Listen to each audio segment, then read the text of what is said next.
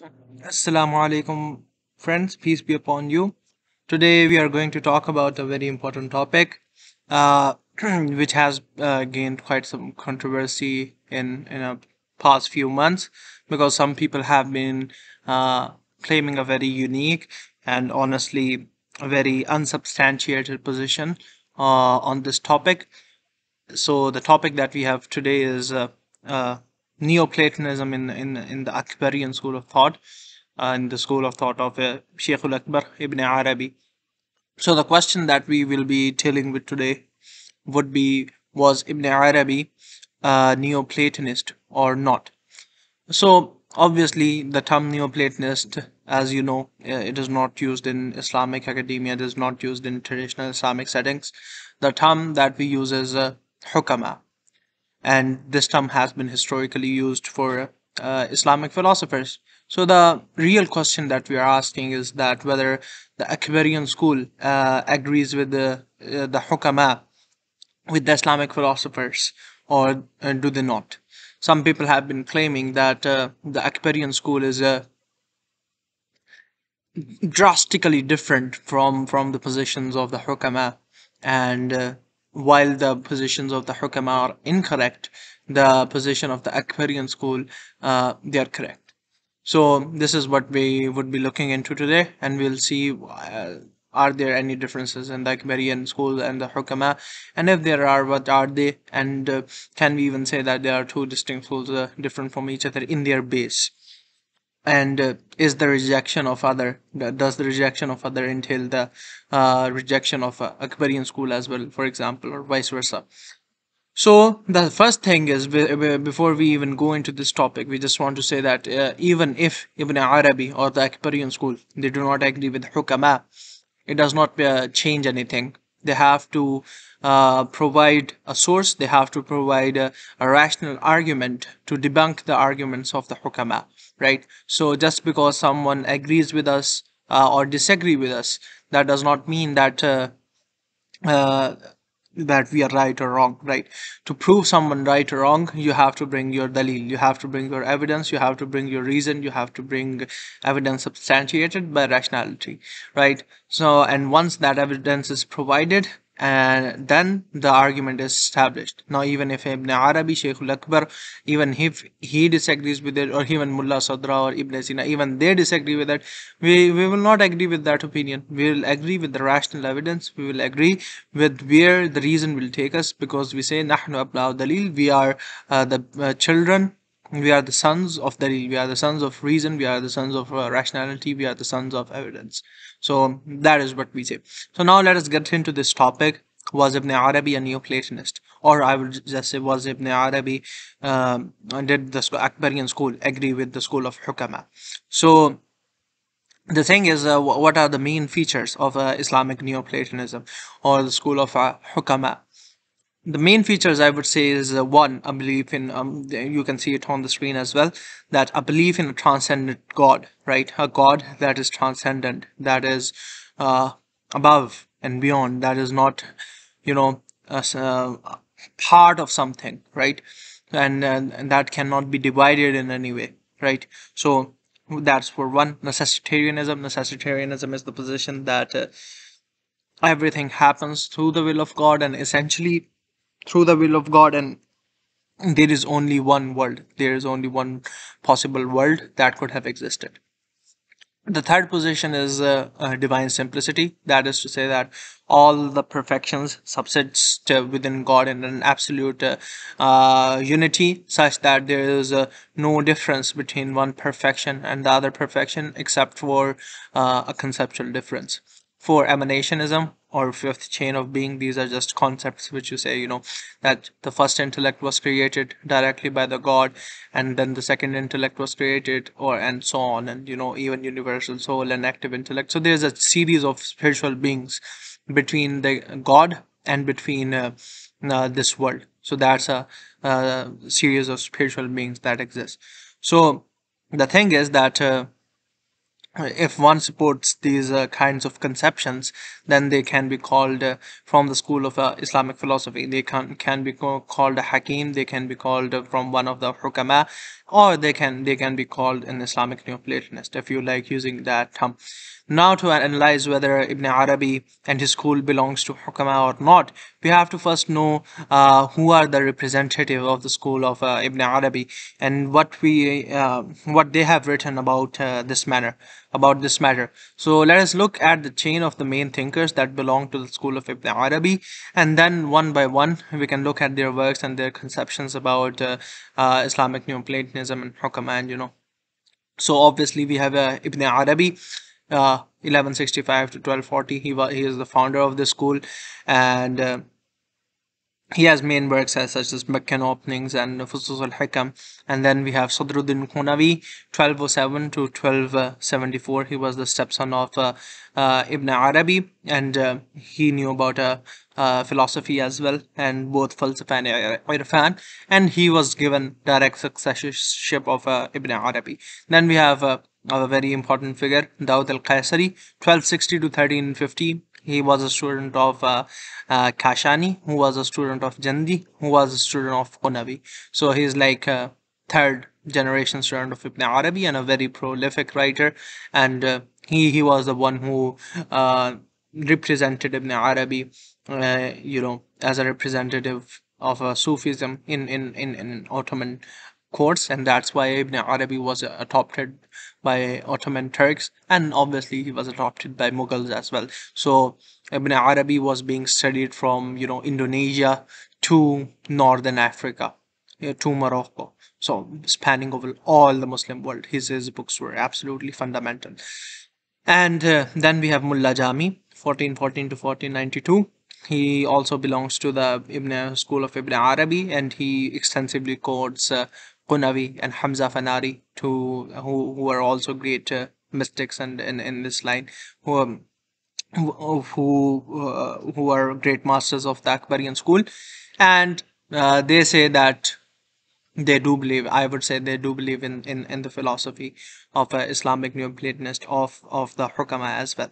So these are the four figures. We have many more figures in the Akbarian school, but today we are going to mainly focus on Dawud al-Qaisari and Mulla Jami. Why so? Because these two figures are the ones that have extensively and explicitly engaged with this issue. So, and there are two works in specific that we are going to focus on. And the reason I bring evidence from these works is because these works are also available in English. So if anyone wants to find these works, I would pin the link into the description, and you can read these works for your own self, so that you do not have to believe me. Maybe some people cannot read Arabic, otherwise we would have brought forward evidence from Qunavi as well, right? Because to understand Ibn Arabi, you need to understand his commentators, because Ibn Arabi is writing in a specific kind of language, which is not the language. The semantic system is not identical to the one used by Hukama, but the ideas are the same. So these ideas then are taken, put into a semantic system of Hukama by the later thinkers, by his stepson Qunavi, or by other people. So the thing is that we have to understand how these commentators are understanding their own sheikh, that they have a direct line to that they have direct ijaza from. Now, that's why I have chosen Mulla Jami and Dawud al-Qaisari to be the representative of Akbarian school, and then we can analyze their translated works as well, so anyone can read them and reach their own conclusion. Obviously, there are many works. There are many thinkers as well. There's Kashani, there's Qunavi, there's many other thinkers which we can read if we are to read in Persian and Arabic, but these are the sources that we have in English. So let us get into the sources, and let's see what is being brought forward and what are these thinkers saying. So let us first go to Qaisari, because Qaisari comes before Mulla Jami. So Qaisari has this muqaddimah on Fusus al-Hikam, right? He writes a Sharah, a very famous Sharah, in defense of Ibn Arabi as well. And in this Sharah, he writes a Muqaddimah. That Muqaddimah itself is widely known, celebrated, and it's a fundamental text in Ibn Arabi commentaries. It's a very authentic and reliable text to understand the view of Ibn Arabi, to understand the view of Sufia. So in this text, which is the Muqaddimat al-Qaisariya as well, Qaisari writes many things which explicitly support the opinion of the philosopher. So let us get straight into it. So the very first thing that we are going to see from Qaisari is on divine simplicity, right? So here you can see Qaisari writes, and this Muqaddimah has been translated by Mukhtar Ali as well, and I will pin a link into the description to the whole Muqaddimah, so you do not have to do any worry. There is a parallel translation to this Muqaddimah, and you can easily read it. So he says that, and divine simplicity is that all the attributes of God are identical to each other. So he says that if you know this, then you will know what is meant by his attributes are identical with his essence. صِفَاتُهُ عَيْنَ ذَاتِ, a glimmer of its reality will appear to you. Its meaning will be seen to be what has been mentioned, and not what the mind conjunctures in saying that life, knowledge, and power emanate from him and are concomitant with him and are identical with his essence. See, they are all identical with his essence. They are all one in his essence. You can absolutely read it. This is the level of wahadiyya. There's the level of ahadiyya. There's all attributes are one in him. So this is what what Qaisari is mentioning. This is the same view of Islamic philosophers as well, that sifatu ayn zati, that the attributes of God are identical to his essence. That is exactly what we say as well. The next thing that we say is that universe is eternal. The philosophers say that the universe is eternal. Now let us see what Qaisari has to say about it.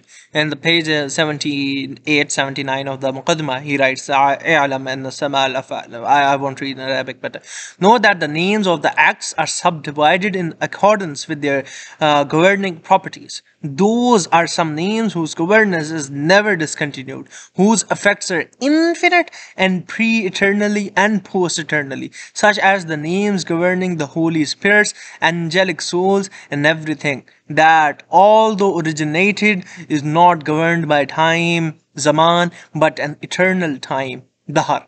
So you see, Ibn Qaisari is very clearly saying that the effects, whose effects are infinite, pre-eternally, and post-eternally. So these effects of these names, they are infinite, post-eternally, and pre-eternally. So according to Kunavi, the divine realms or the chain of being, just such as Holy Spirit, the angelic souls, the first intellect, and so on, these uqul, all the intellects, they are eternal.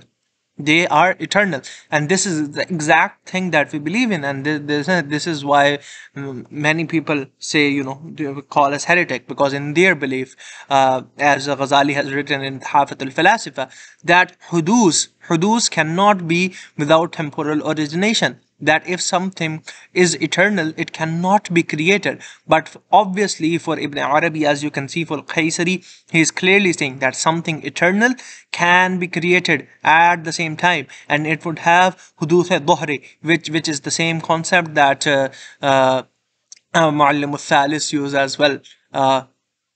So that is absolutely clear that Qaisari believes that the divine, the realms, the higher realms are eternal. So the intellects are eternal and the tanazzulat are eternal. He clearly believes in this. So the next thing that we are going to look, the next thing we are going to look is Qaisari's view on necessitarianism. So the necessitarianism is that there is only one possible world and every cause is necessitated by its effects. So Qaisari says in the Muqaddimah that it was mentioned in the discussion of the archetypes that the necessity encompasses all external and intellectual entities, since a thing whose existence is not necessitated does not come into being either externally or in the intellect. Thus, necessity can be subdivided into necessary in itself, wa wujub بالذات, wa ila wujub بالغير, and necessary through another. Know that this division is only with respect to division between lordship and servitude. However, with respect to absolute oneness, there is no necessary through something else, but only through essence. Anyway, everything that is necessary by something else is contingent in essence. Contingency has also encompassed it. The reason for its being described by contingency is to distinguish it. Were it not for this distinction, existence would be equivalent to his essential necessity. So what he is saying, that there are two types of necessity. Everything is necessary, right? Everything is necessary. He is saying this in the first paragraph, that because necessity encompasses all external and intellectual entities, right? So everything is necessary. The only difference is that some things are necessary through another and some things are necessary in itself. That is called wujub بالذات and wujub بالغير, right? And this is exactly the view of Ibn Sina. These are exactly the terms that are used by Ibn Sina to describe his necessitarianism. And interestingly, these are the same terms that are used even by Spinoza to explain his necessitarianism. So this definitely proves that Qaisari and the Akbarian school is necessitarian, is explicitly necessitarian. This is exactly what they are saying here, that something is either internally necessary or externally necessary. If it is externally necessary, then it is contingent in its own self, right? It exists within its own self through its own it exists through another, and it does not exist within itself and through its own self. It only exists through another, and it is only necessitated through another. That is wujub bil ghayr, necessary through another. And necessity in itself, wujub bizat, that only belongs to God, because nothing else has wujub bizat, nothing else is necessary in itself, nothing else substantiates its own self. So this explicitly shows that Qaisari believes in necessitarianism as well. Now we should go on to emanationism. This is explicitly clear, like there's no one reference for it. Even Ibn Arabi, you can find it extensively in all the Akbarian school. I think this is not even a question as to whether Ibn Arabi or the Akbarian school even believed in emanationism or not. It's obviously clear that they believed in emanationism. But to just read one reference, Qaisari says that unveiling processes degrees in accordance with the removal of veils, either in the entirety or the removal of some veils over others. Thus, one witnesses the permanent archetypes on the plane of divine knowledge, possesses the highest station of all. Thereafter, one who witnesses them in the first intellect and others among others from the intellects, then the one who witnesses them in the guarded tablet and the remaining immaterial souls, then in the book of the effectment and the establishment, then he witnesses them in the remaining sublime spirits and divine books from among the throne and the pedestal and the heavens and the elements and the compounds, since one of these degrees is a divine book that subsumes entities and realities below it. The highest degree is that of hearing, namely hearing speech of God without any intermediary, such as our prophet's hearing, peace and blessings be upon him, in his ascension, Mi'raj, and the times he referred to it in his saying that I have a time with God that neither an angel brought nigh nor a prophet sent out embraces me, right? And Prophet Musa's hearing the speech of Almighty. So, and then you can read then hearing his speech by means of Jibril upon him, such as hearing the noble Quran, then hearing the speech of the first intellect and the other intellects, then hearing the speech of the universal soul, the celestial and the earthly angels, and the rest accordingly. So obviously he is describing this whole hierarchy of being, and how, you know, you go from God to the first intellect, you know, to the guarded tablet, to the immaterial soul, to the universal soul, to the celestial and earthly angels. So there's this whole chain of being, to a whole chain of emanation that Qaisari is explaining. So this cannot even be questioned. So this is absolutely clear that Qaisari believes in a universal soul, in a first intellect, and in this whole chain of being. So now let us come to Mulla Jami. The interesting thing about Mulla Jami is that he wrote a complete book on this actually, and this book is called the Fakhira, and in the Precious Pearl. And in this book, he clears the matter extensively, and one can trust Qaisari and Mulla Jami because these people have ijazat, these people have a direct relation with the Akbarian tradition and know how to interpret Ibn Arabi, and are far more worthy of interpreting Ibn Arabi than any of us, right? So now if we are to look at Mulla Jami, I will present the Arabic as well as the English. So if we are to see, first of all, Mulla Jami affirming divine simplicity. So Mulla Jami says that as for the Sufis, they took the position that God's attributes were identical with his essence with respect to existence, بحسب الوجود. But other than it, with respect to intellection, ta'aqqul, right? So they are different with respect to ta'aqqul, and they are same with respect to existence. And this is exactly our position, that there is a conceptual existence. This is the position of Avicenna as well as Mulla Sadra, that there is a conceptual existence in regards to essence. So essence and the attributes, such that they are conceptually distinct. With respect to ta'aqqul, hasab ta'aqqul, they are different, right? But with respect to existence, with respect to ontology, with respect to reality, they are identical to each other. And this is exactly what Mulla Jami is saying. The interesting thing is, he even quotes Shaykh al-Akbar al-Muhyiddin Ibn Arabi and says a very harsh thing. He says, some denied his attributes, although the intuition of the prophets and the saint testifies to the contrary. That's he's talking about Mu'tazila. Other affirmed them and judged them to be completely different from his essence, such as the Asharites. This is complete unbelief. Kufr is the word kufr. And pure polytheism. So he says, he quotes Ibn Arabi as saying that anyone who believes that the attributes are really distinct or additional to the essence, they are doing pure kufr. And this is absolute polytheism. This is pure shirk. So as you can see, not only is he accepting divine simplicity, but he is saying anyone who denies divine simplicity, they must be questioned actually, and then that is pure kufr. So that is a very strong thing that he says actually. So now let's see what Jami is saying about affirming the eternity of the first effect. So he says that as for the Sufis, may God sanctify their soul, they allowed the dependence of an eternal effect on a free agent and combined affirmation of an agent's free choice with the belief in the existence of an eternal effect.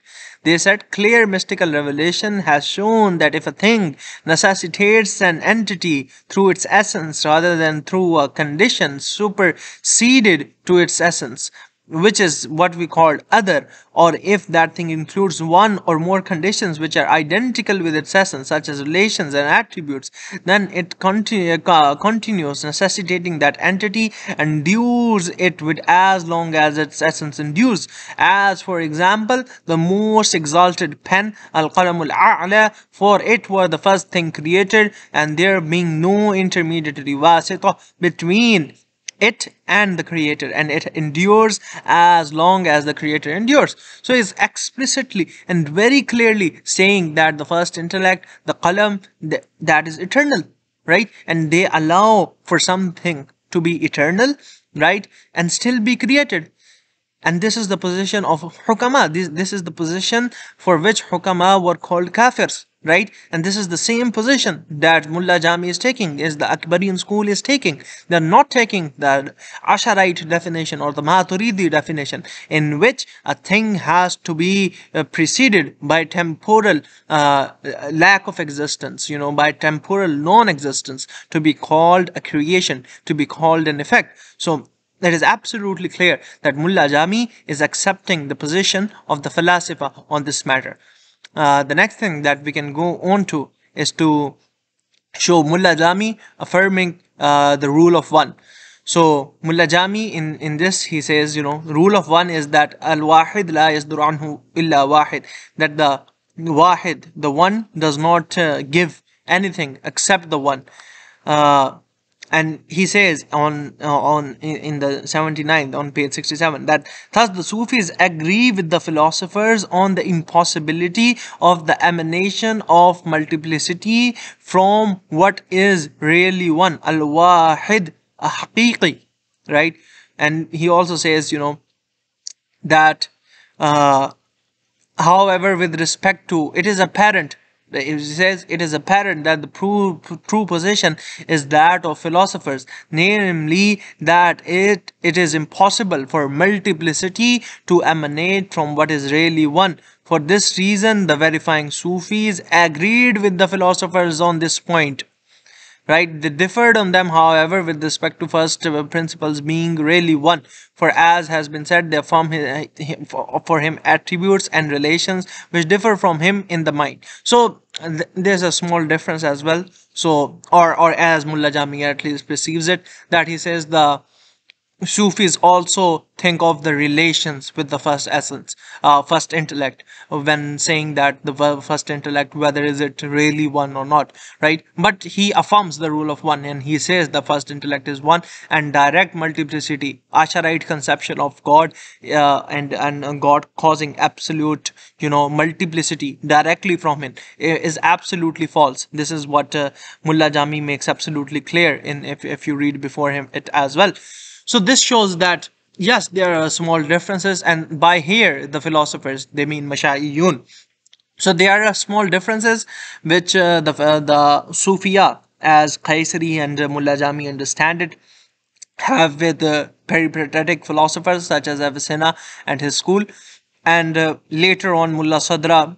Even Mulla Sadra has these differences, right? So these differences do not make you out of the fold, the general scheme of Islamic philosophers, because if that is the case, then even Suhrawardi is not an Islamic philosopher, or Mulla Sadra is not an Islamic philosopher. So there are small differences here and there, but the general scheme, the general things that I told you, necessitarianism, emanationism, rule of one, all these things, they agree with each other, right? The eternity of the universe, the eternity of the material and immaterial realms, they all agree with it, right? So it is absolutely clear that Ibn Arabi and his school was absolutely Neoplatonist, right? Had they even not been Neoplatonists, it would not have affected the position of Hukama in any way, because we accept Dalil, right? We do not accept anything else.